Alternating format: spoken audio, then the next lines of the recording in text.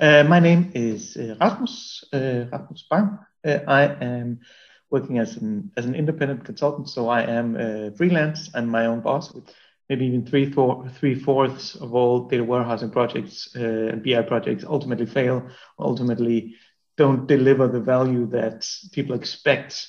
We are more working towards getting insights to people. So the old paradigm of saying, well, just let me know what you want me to build and I will build it for you. It doesn't really work when you talk about insights, because someone is going to look at the data, look at the insights and say, that's interesting. I hadn't thought about that. Could you also maybe give me, something more that can enlighten me in this area? It's obviously also one of the areas where people in data warehousing tend to sort of want to pull out their hair, because they go, well, we've just spent 3 months gathering all this data and modeling and normalizing it and all these different things. And now you're saying that this is not really interesting. Now you say you want it to move somewhere else, no matter what happens, be it cloud or data science or all that. I don't think that we're ever going to be out of a job, because this sort of fundamental human drive towards getting more information about what's going on, I don't think that's ever gonna really change.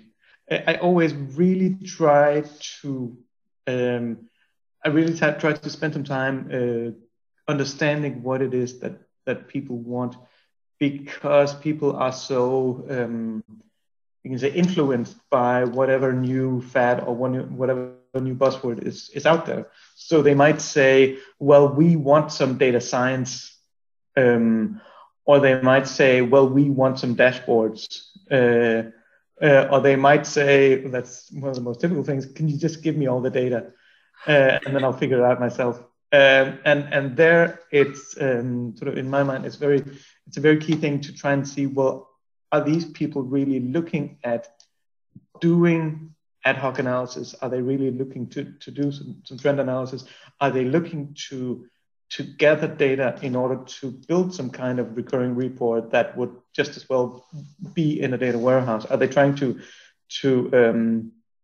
replicate something that already exists, something from a legacy system of some kind? Or God forbid, are they just trying to, gather things together, and then they have this one guy in the corner who's really good at doing things in Excel, and then he makes a makeshift data warehouse, which is going to be much more poorly performing and much less stable than anything you could put in an actual data warehouse.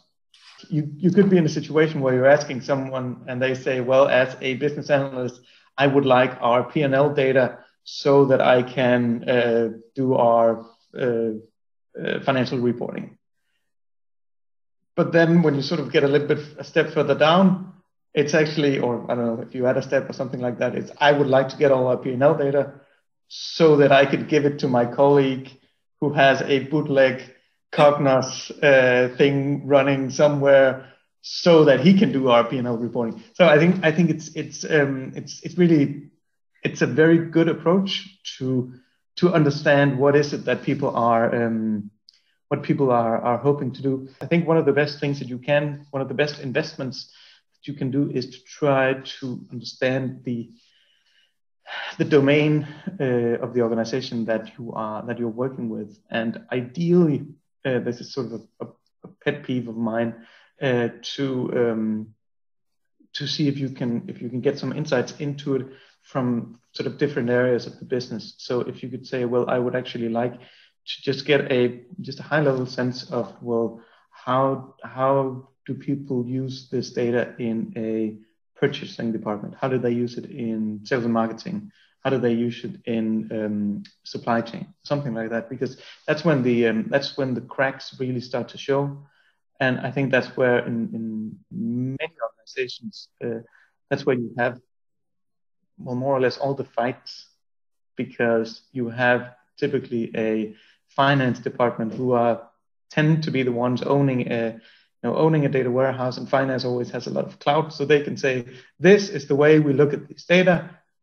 Our basis is a financial perspective, so that's just the way it is. And then you have people from sales and marketing saying, well, we can't use this data for anything because it doesn't really give us the insights into our areas that we need. And then they say, hey, we have this CRM system, and that comes with a pretty good BI tool as well.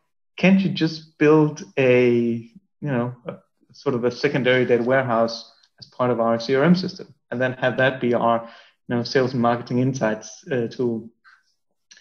And that usually works.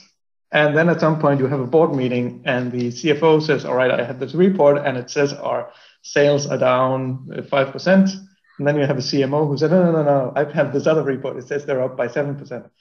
It can be incredibly frustrating because then, these people send out emails saying, what's going on here? Why does it look like this? And then you have people doing firefighting for 2 days straight. And they say, well, that's because we used this key figure and that covers this and this and this, and the other ones use that key figure, but that comes from our SAP system, and that's covering this and this and this. So the more you can actually, the more you have some kind of insights into what it is people actually want to use the data for, I think the better. You will typically have people from a business area who would like to look into data coming from somewhere completely different. So you would, for instance, you would have someone from finance saying, actually, I would like to look at our sales lead conversions, and then say, could you please make a report with that? And then sort of the data warehouse people would say, yes, sure, where should I look? And they might say, I don't know, just, give me the sales lead conversion. How hard can that be? And that's why you end up in these things where insights in the end just tend to be a bit messed up.